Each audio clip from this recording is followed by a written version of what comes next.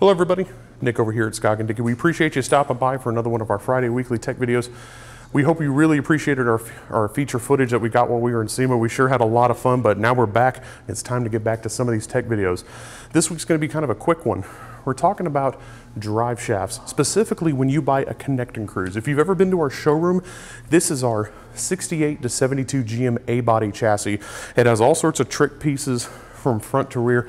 We got RideTech air suspension, we got Rick's Tanks fuel system in the back, and of course, we do have an LS3 525 and a 4L75E transmission.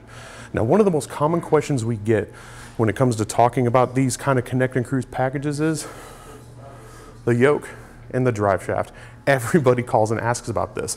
Now, eventually GM does have to stop somewhere. They can't keep going until the axle, and then before you know it, they're selling you a whole new 69 Chevelle, even though I really wish they still would.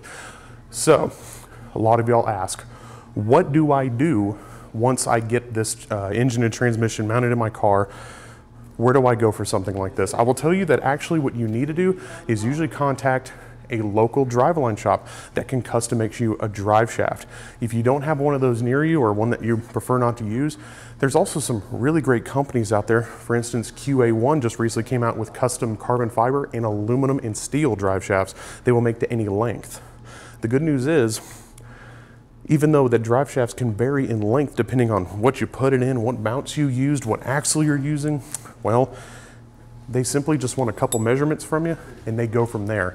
They make you a pre-assembled drive shaft from yoke to U-joints, balanced and ready to go. So if you have any further questions about something like this, feel free to give us a call. We'll try our best to point you in the right direction, and we'll see you next Friday for another tech video.